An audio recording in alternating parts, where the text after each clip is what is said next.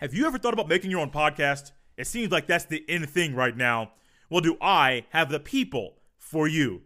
Anchor is a one-stop shop for recording, hosting, and distributing your podcast.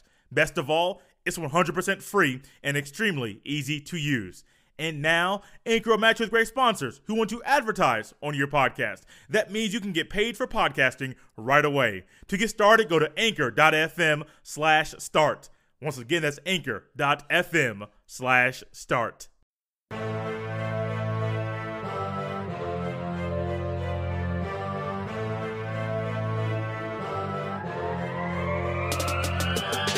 Welcome back, everybody, to another episode of the Jay Stevens Podcast, part of the Off the Ball Network. This is episode 199, dedicated to a man who on May 27th, 2018, became the first Australian driver to win the Indianapolis 500, Mr. Will Powers. And as always, thank you for listening and downloading another episode of the podcast. On today's episode, we're joined once again by my friend, Mr. Jeff Hunt, not only the host of the Jeff Needs Sports podcast, but also the Jeff Needs Help podcast, as well as him and I have part 2 of our conversation about ways to improve college football. Jeff and I are huge college football fans. I have done a show with him, the series that I've done here a few times. I'm going to bring that back, a live show on Facebook. Let Fans Talk with Jay Stevens is the name of that show. Be on the lookout for that very, very soon. If you don't catch it live on Facebook, the audio will be right here for you to enjoy. But with Jeff and I being college football fans and Ohio State Buckeye fans, we're always thinking about ways to improve the sport that we love. You're going to hear 3 more ways. Last week, the first 3 ways.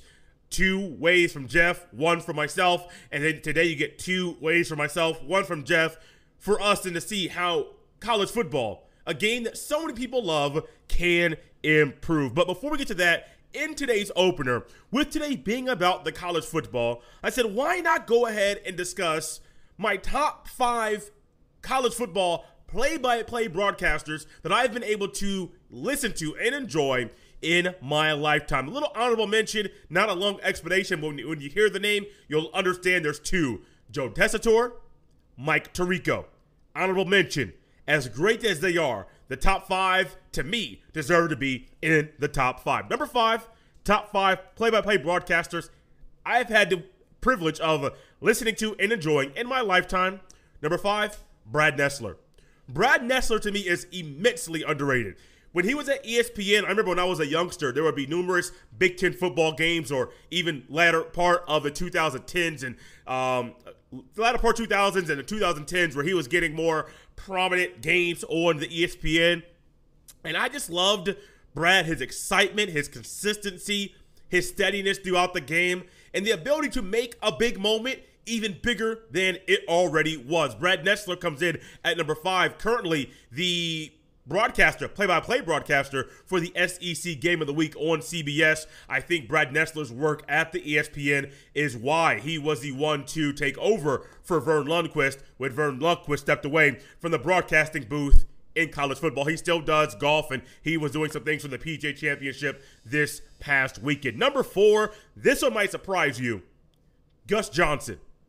Gus, to me, he's one of the better guys right now that's out there. Actually, those that are actually active, he is the highest rank that I have right now of those that are currently broadcasting the college football.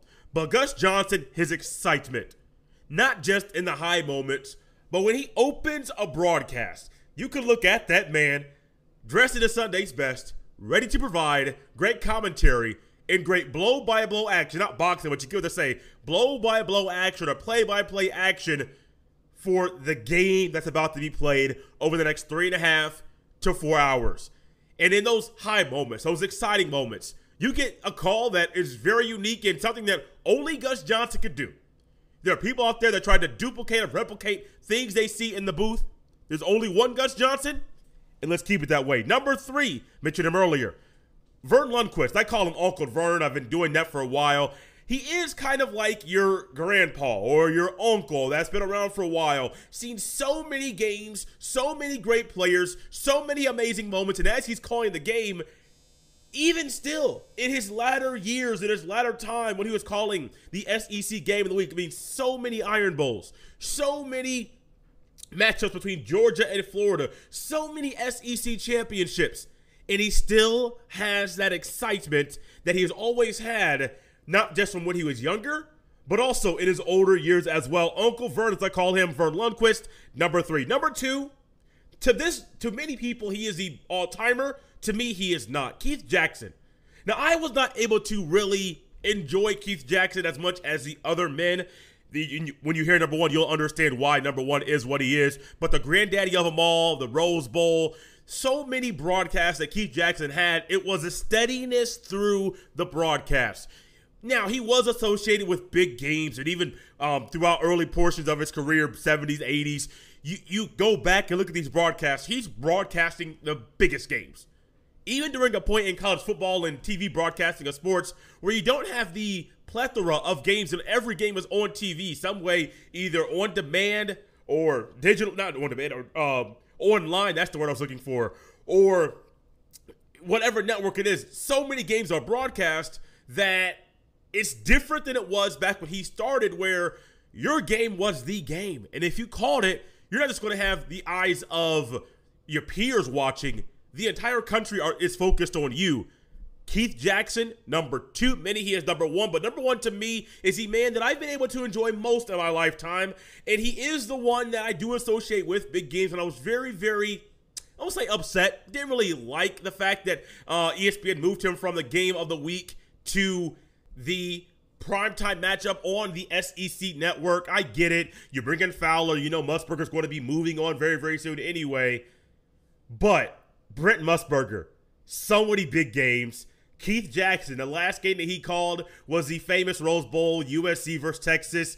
To the quarter, when Vince Young ran to the quarter to get that touchdown. Brent Musburger, he opens a broadcast with the memorable phrase. I remember a phrase from Keith Jackson from his final call, one of his final game. But Brent Musburger, you remember, you are looking live. And that's what we remember from Brent Musburger. He is now doing games on the radio for the Oakland Raiders. And honestly, I wish, before he calls it quits, I know he's big with VSiN, Vegas Sports and Information Network, and the betting and the sports betting that he has going on there. But I just wish ESPN, ABC, one of y'all, somebody, get him back on the NFL, because he was a studio host as well. Get him back with the NFL or college football before he calls it quits. Get him back inside. Allow him to call at least one more game on a big stage so you and I can hear for one more time on national TV, ABC, CBS, doesn't matter. Let's go ahead and say it together. You are looking live as Brent Musburger opens up another phenomenal broadcast. Let's go ahead and take a trip to Northeast Ohio to enjoy part 2 of my conversation with my good friend, Mr. Jeff Hunt, as him and I discuss ways to improve the college football. Jeff, number 2 on my list. This is something that you mentioned to me in a text as far as saying which one of us is going to pick this one. And I'm going to, once again, discuss a problem, a way we can improve, and provide a solution. Solutions, there's 2 steps to it. It's also very easy. And then you could take a page from the Super Bowl, the NFL, college football, use the trickle-down effect, and you'll understand here in a second. Speed up the game. I went to a game, Jeff, 2015, my first Ohio State football game, regular season football game that I went to. It was Indiana versus Ohio State in Bloomington, Indiana. Xander Diamont, third-string quarterback, came in and almost upset the Buckeyes the 2015 season with the ultimate loss to Michigan State. Yes, Zeke went off that game. He went off that game. So, Jeff, in that game, I've watched college football on TV my entire life. I don't know if it was just me being older, me being able to understand life a little bit more, being more conscious of time. I felt like that game was never going to end. 3:30 kickoff. We leave. It was cold. It was raining. We left around, what was it, 4 hour and 15-minute game. And I'm like, whoa, time out. So it was at that point I started to actually look at and realize, wait, are all games like this? Are all games really taking this long? And so I look at the network, I look at the TV, and I look at, the old TV guide that we used to get. You get to see how long each show is supposed to be. So there you go. And so I was looking at that on the TV at least, and it said, well, the new 12 o'clock game. I'm used to NFL, 3 hours in and out, quick, easy, like clockwork, baby. We're moving on to the next game. So a 12 o'clock game ends at 3. You get 30 minutes of game day or the filler time, 3:30 the next game. All right, cool. That's not bad. But when I start paying more attention, Jeff, that 12 o'clock game didn't get over until 3:30, sometimes 4 o'clock. And you're having to use that 3:30 game, has to overlap, go to a back network, ESPN News, to try to say, oh, we're going to still air this game just a little bit later, a different network, because, well, we can't properly map out how long these games are going to go. And it was not just that game, Jeff. I know numerous games. Since I started hosting Locked On Buckeyes, I've been really conscious, like, man, these games are long. And it's a problem. And it's not a problem that just comes up now. ESPN saw the same thing. You mentioned Disney owning ESPN and ABC. Disney even said, well, I don't know if it's Disney or ABC. They said, look, you guys, the ABC game starts at 8 o'clock. It's been starting at 8 o'clock for so long. Well, I think the human itself, we've evolved and said, no, we ain't going to stay up that late to watch y'all. They moved that game up to 7:30. It's a wise move. We see it in the NBA, TNT, ESPN. They moved their late game up about 30 minutes, sometimes an hour if they can, and it's very, very wise. The first play-in game in the Eastern Conference, the Pacers and Hornets play at 6:30, Jeff. I think they're getting wiser and saying, we can't keep having these games go past till 12:31 in the morning. Cats got to go to school. Kids got to go to school. You and I have to go to work. Your wife has to you got to get some sleep. So I think they're realizing these games are going too long. Well, we can't go too late, but they're not fixing the solution as far as the game going for so long. 2 quick ways, Jeff. I know it's a long explanation for why the game needs to be sped up, but 2 ways it can happen. 1, take something from the NFL. Don't stop the clock on every first down. That's been a pet peeve of mine for a very, very, very long time. When I play the video game, it's easy because it helps me out. It gives a couple of seconds longer to pick my next play if I want to go hurry up or not. But also, another way, notice I said something from the NFL and the Super Bowl, shorten your timeouts. And these advertisers, these sponsors, they'll throw the money at you to get that space.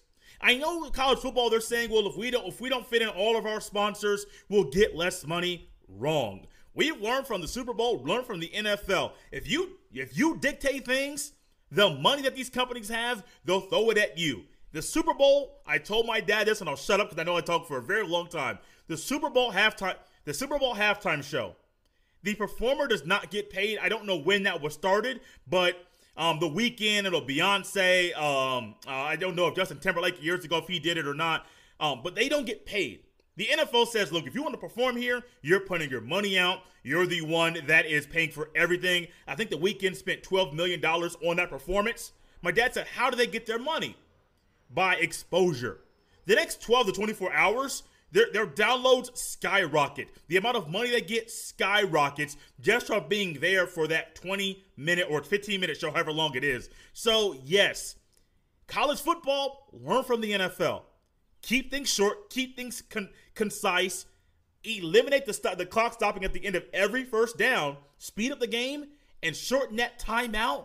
Because even if you're at a game, watching it, no matter if it's a tight game or if it's a blowout, you're sitting there looking down at the guy on the sidelines. I know I do, and I'm wondering, hey, bro, you got to get off the field. This game needs to go on. But I'm realizing the timeouts, those commercials, have to get ran. He can't move until they got all their money. And they just stand around. No, that's great. Like I say, that was on my list. I'm glad you took it. Huge. And reason it's a pet peeve of mine, I'll go onto the on-field product. Yeah. You know, it slows down the game. It slows down the momentum. And all the rules were put into place back when the game was slower, less plays. With the way these teams get chunks now, there's a first down every other play, literally. And so the clock is constantly stopped.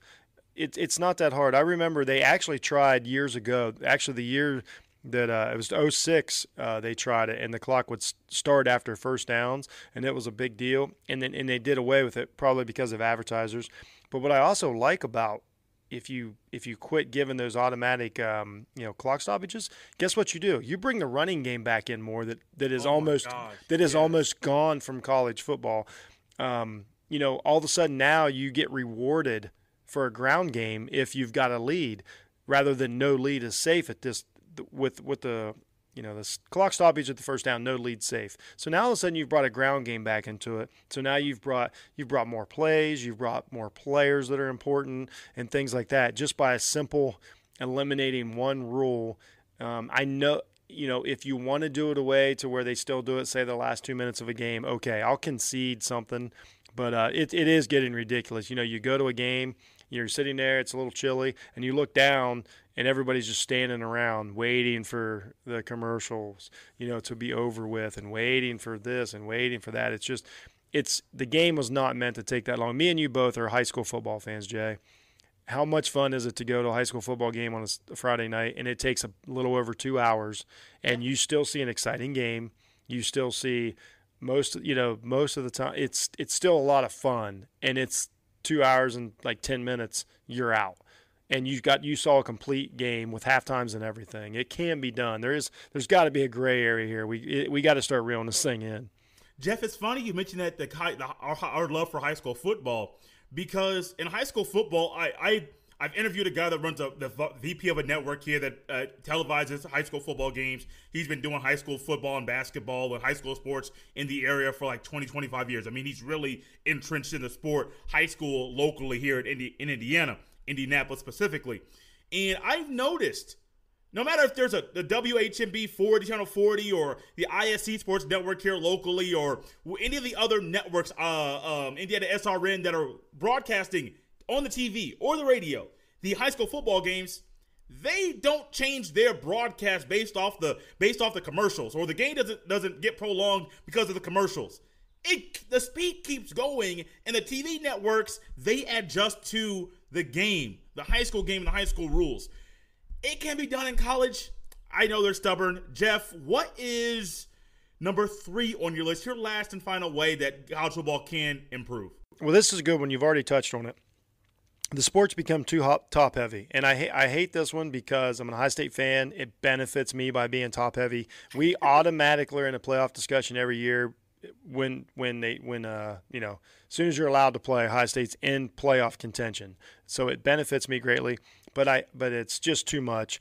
You touched on some of it. You got to start forcing risky matchups outside of the conference. Which, once again, get rid of these preseason polls.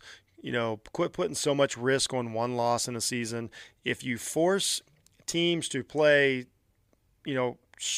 harder schedules throughout, then everybody's going to take a loss or two, but you're going to get to see some great matchups finally. Like, instead of, Ohio State or Alabama or whoever scheduling these big games 10 years ahead of time, and then we have to wait, just schedule it, because they act like it can't be done, but we do the playoffs. They find out a couple weeks later they're playing. You can schedule season to season.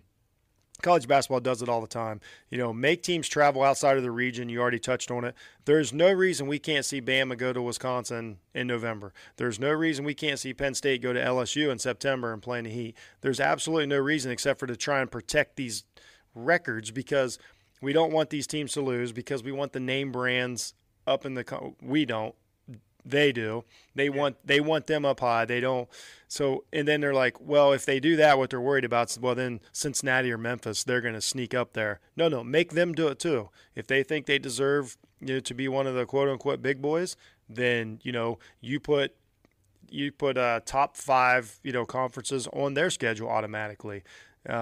Force everybody to play each other. You come up with as simple as, we seen Notre Dame do it last year. They adjusted their schedule, played an ACC schedule.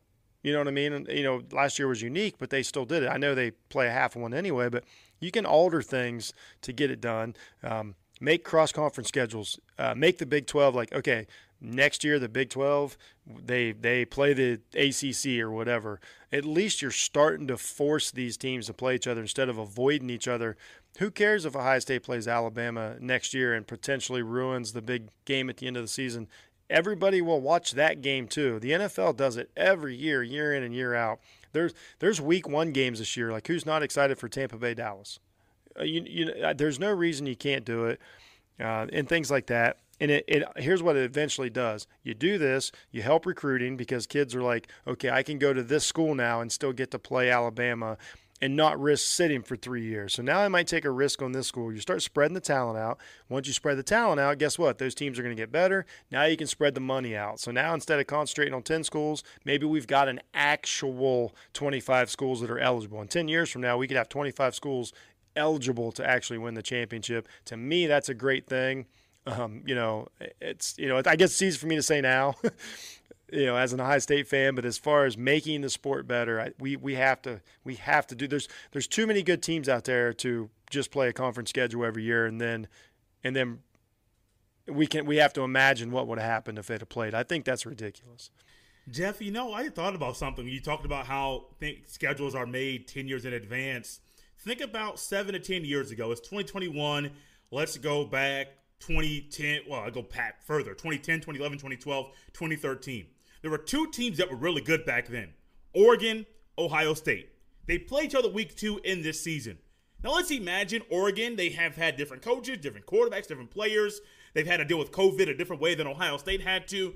Let's just imagine one of those schools didn't have a really good coach and didn't have the program that they are, and they fell off. Oregon, Ohio State would not be the game that it's going to be 10 years ago. Think about last year. You say the Rose Bowl matchup. Whoever plays in the Rose Bowl automatically plays each other week 2 in the following season. So after the 2010 Rose Bowl, instead of saying, we'll play you again 10 years from now, you played them week 2 in the very next year. The BCS back at that time would properly weight that game, win and loss for quality of opponent. I think you're going to get a better game that way. Think about it. Also, so many ideas when you went through that, Jeff. The NFL, they do year by year. They have a big old schedule release, and it makes sense the way they do it. They do kind of have, an AFC conference and AFC division, NFC division. I forget exactly how they pick who does that, maybe by rotation. But then you get a conference, you get a division winner schedule, if you win one. So the NFL does it, and it works. Imagine college football fans out there saying, so the NFL schedule comes out on May the 12th. How about the college football schedule? It comes out May 5th because, let's just say that since college football starts a week before the NFL, the college football schedule comes out May 5th, the NFL May 12th. ESPN, Fox, CBS Sports might even put something out. They'll eat that up, bro. And so there's so many different ideas, and you mentioning the schedule thing 10 years in advance. I think that's one of the hindrances that having the conferences run everything really, really hurts them. Last but not least, Jeff, this is one. It's been a pet peeve of mine. I actually looked at this last year. I did a little bit something on the NCAA tournament, college basketball, and went in depth and looked at how they figure out who the field of 68 is going to be. Give clear-cut criteria for how the committee picks who is in the playoff. I don't care if it's the committee picks the top 2 teams. I don't care if it's a 4-team playoff, 8-team playoff, 16 playoff, 16-team playoff, 133. I don't care who it is. Give me a clear-cut, concrete way that you get from 0 or 133 down to 50, down to 25 to figure out who that pool is going to be in that playoff. And then tell me how you get from 1, 2, 3, 4, 5 all the way down to however many are in that playoff. I think expansion is coming. I think it's inevitable. I think I mentioned that to you earlier. Can't give you too many details on air. That's coming later on for the podcast. But if you give us clear-cut criteria, yes, it's going to give you and I less to talk about. It's going to give us less talking points or less conversational pieces because we know exactly what they're looking for, what the criteria is, and you're taking the subjectivity out of the committee members' heads and their pens and their heads just because they have a step-by-step guide about what to go through. The NCAA men's basketball tournament, Jeff, they literally have on their website, ncaa.org, I believe, you can look out and see not just their criteria. They map it out by month, so by February or by December, this happens. By January, this happens. By February, this happens. And they map it out by a region. So instead of having 13 people be the ones to look at the entire country, somebody might have the South, somebody might have the Midwest, or there might be multiple people inside of one region. You can't really deny, yes, 68 teams, that's a lot. You could say somebody might not make it, that's true. But for the most part, somebody that makes it, they're maybe a fringe team anyway. So if they make it, yes. If they don't make it, okay, it's whatever. But also, you know exactly what they're looking for. At least with the BCS, we knew it was a computer.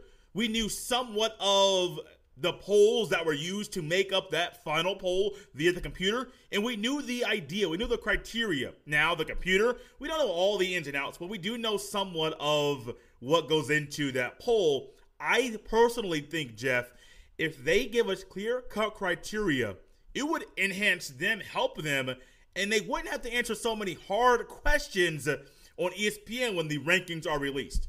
Yeah, and it wouldn't let the coaches off the hook when they can say, Yes. we should be. It would get rid of all that. And what I would say, as far as like you and I as host, guess what the other side of that is. Yes, we don't get to have shows about guessing who's going to make it, but guess what we can do now? We can, once we see the criteria, now we may be looking at, let's say there's 8 teams. Now we're looking at the kind of what we're doing with the NBA right now. We're looking at 10 through 7, and now me and you are like, okay, they said that whether it's point differential, whether it's strength of schedule. So now we get to do a show, and maybe we actually get to talk about football instead of what we think a room full of people that we've never met will think. Like, instead of guessing like, oh, I wonder what they think of this team, or I wonder how they feel about this. We can be like, no, I'm telling you, this team's coming in with this defense. They've only given up, 27 points a game. We know that they're gonna weigh that in. So now all of a sudden, guess what? Me and you get to have a conversation about defense or offense or game planning and things like that, instead of constantly this constant. I don't even know what you call it. It's almost like a political format, So I think that, I think guys like me and you we would run with these advances that we've talked about. I guess that's the greater point here. People that love football and love to watch football and appreciate the game. We always insult casual fans. Like, oh, well, they don't know, so we got to give them the number beside the team, and then they click it on. They don't care. If you and I, if that's how they watch it and they enjoy it that way, you and I will say, oh, this USC Oregon game in November or whatever, this is going to be really good. Here's why. Now they know. They don't need ESPN to tell them, to hand feed them. People are. It's not that complicated of a sport. People will understand it, and I think you're totally right on that. I think it's I think that's actually maybe the best point of the night is you give me the criteria. Now I've got something to sink my teeth into. I've got something to look at. Now I can really start judging teams and figuring out who's going to be here and who's going to be there. So I personally am for that idea. Yeah, man. I think that the criteria and just making really things go the way that businesses are ran. I mean, you're a business owner, or you were. I don't know if you're still doing that now.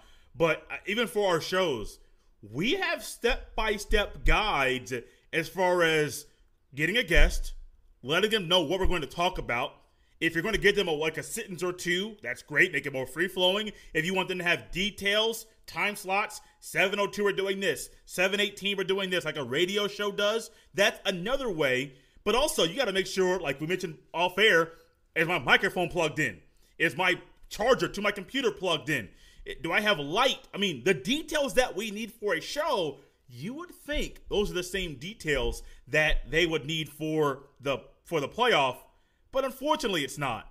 Yeah, because right now, essentially, what they're saying is, here's what they tell the coaches and the teams: you need to make a splash on TV. But so imagine last year, a team that obviously is close to you.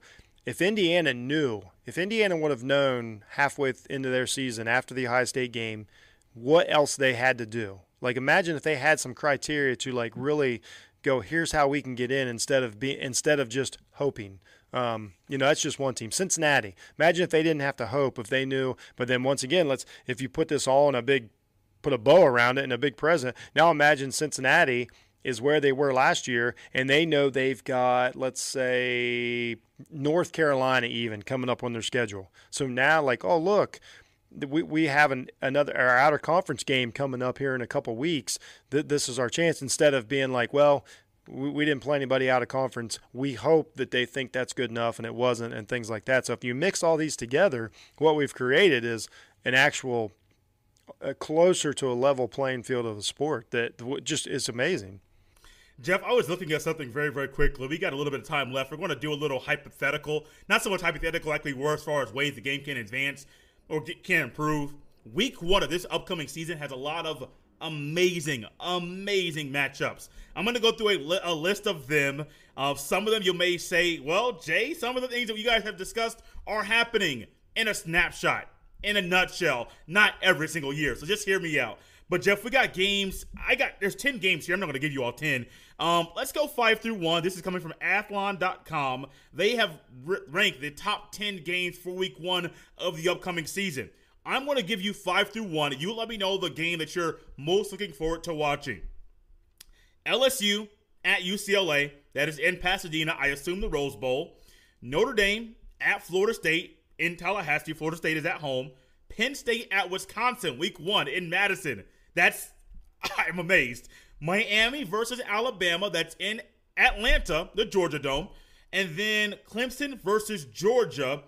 And I believe that game is in Charlotte, North Carolina. Clemson versus Georgia, Miami versus Alabama, Penn State at Wisconsin, Notre Dame at Florida State, LSU at UCLA. Which game are you looking forward to the most? I'll say Clemson, Georgia, because we always want to see how a team responds after a huge year that Clemson had, new quarterback. How will the tradition continue? I think Georgia's a contender. I think their quarterback, to me, he is on. A lot of people tell me he's going to be great. He looked good at times, last year coming in. So I'm a little on the fence about that, but I think if he's good, they can be a contender. And, that's a great interconference game. I love the Alabama-Miami matchup also. But if I gotta pick one, I got Clemson, Georgia. I think you learn a lot about those two schools. And this goes to our point. But now I think we could have matchups like these. Now we need them. Let's put them in October. Let's just throw them in the middle of the season. You know what I mean? So this is what's best about college football. But then what else have we done? Even if you take the top 10 matchups, now you've got 20 teams, and there's another 100 teams that have force all these matchups because I hate that. So Clemson or Georgia are going to play a great game. Miami, Alabama are going to play a great game. Two of those teams have to fight their way through the rest of the season to get back in playoff contention. I hate that that's a thing because it tries to persuade teams not to take these things. So I like Clemson, Georgia. Sounds like interesting, very interesting. What about you, man? I want to do this. So I was going to try and be the Big Ten homer and take Penn State at Wisconsin, but I don't like Sean Clifford at all. I mean, he's a decent quarterback. I don't think he's going to be a guy that can be that. And with Wisconsin's system and how they're shifting and just based off last year, both Penn State and Wisconsin were down. I think they'll be better.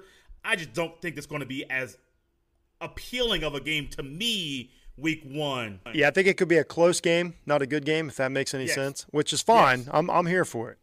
I'm here for the game. So I'm going to go different than you only so we're not picking the same game. Miami versus Alabama at Atlanta. A pet peeve of mine, I'm sure maybe of yours as well.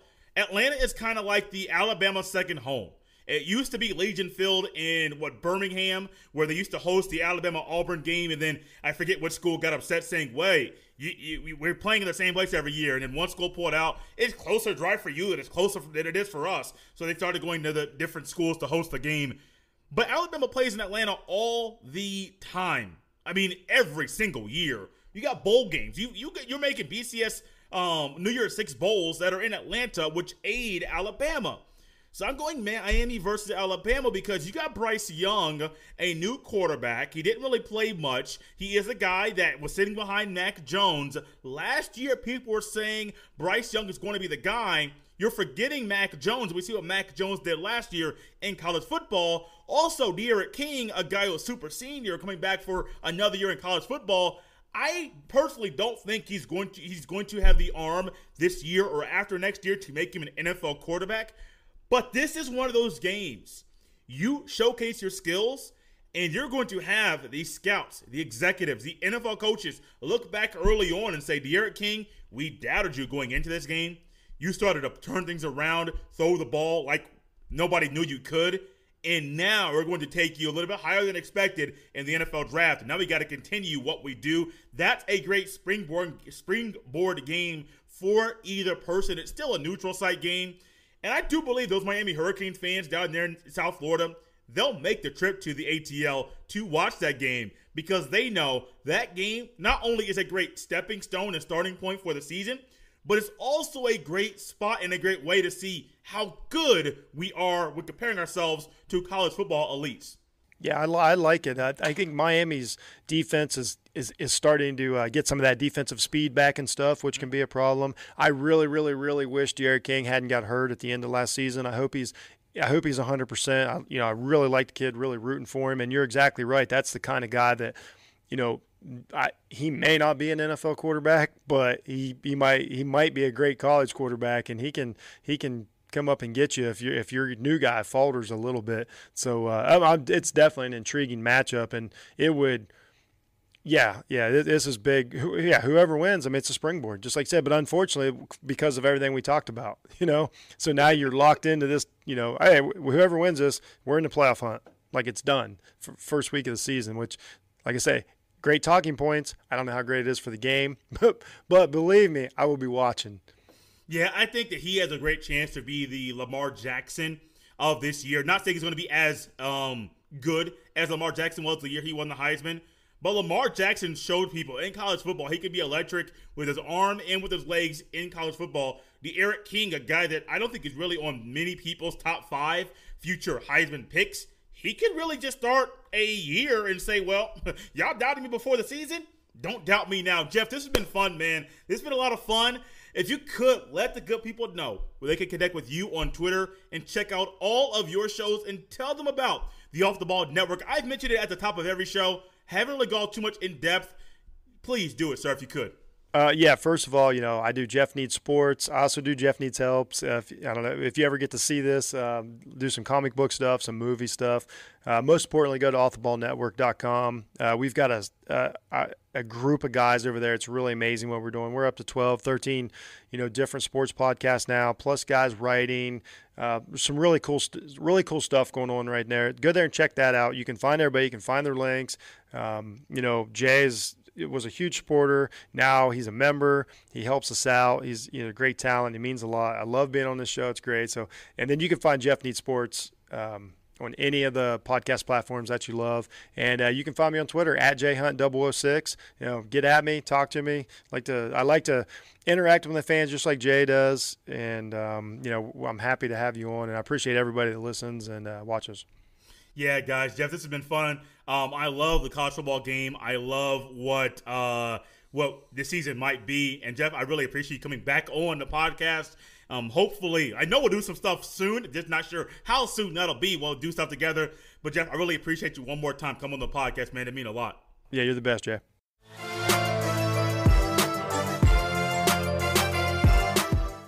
As I think back and look over what Jeff and I discussed, his list, my list, comparing and contrasting the two ideas, there's one thing that neither one of us had on our list: targeting. We talk about it all the time, every year in college football. There needs to be a targeting 1 or a targeting 2, or some people believe that targeting should not be in the game at all. But neither one of us had targeting, and it made me really think about how in the moment we get sometimes during games, we focus on the targeting.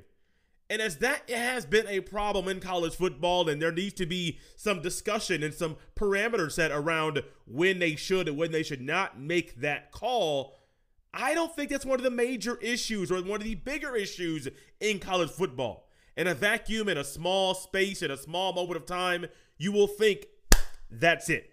That's the one that needs to be fixed first. No, sirree, Bob. At least to me, my personal opinion, I think that is a problem, but not one of the major problems, plural, that college football currently has right now. There is a plan possibly to do something like this for college basketball. Haven't nailed that down just yet or had a guest to come on, schedule that to happen, but there may be something before the next college basketball season where somebody comes on and we discuss ways to improve the college basketball. Because as popular as that sport is, it's not perfect either. Thank you guys so much for listening and enjoying another episode of the Jay Stevens Podcast. As always, you can follow me on Twitter at jstevens07. You can also send all of your emails to jstevens317 at gmail.com. Remember to always subscribe, rate, and review. It's a great way for people that are searching for a new podcast to listen to come across this one. Then remember to always get the word out about the podcast via word of mouth. The things that we enjoy in life, we are almost willing and somewhat wired to tell other people about. So no matter if this was your first episode or if you have been listening since episode number 1, be sure to let people know about the podcast. This has been episode 199 of the Jay Stevens Podcast. I will see you next time.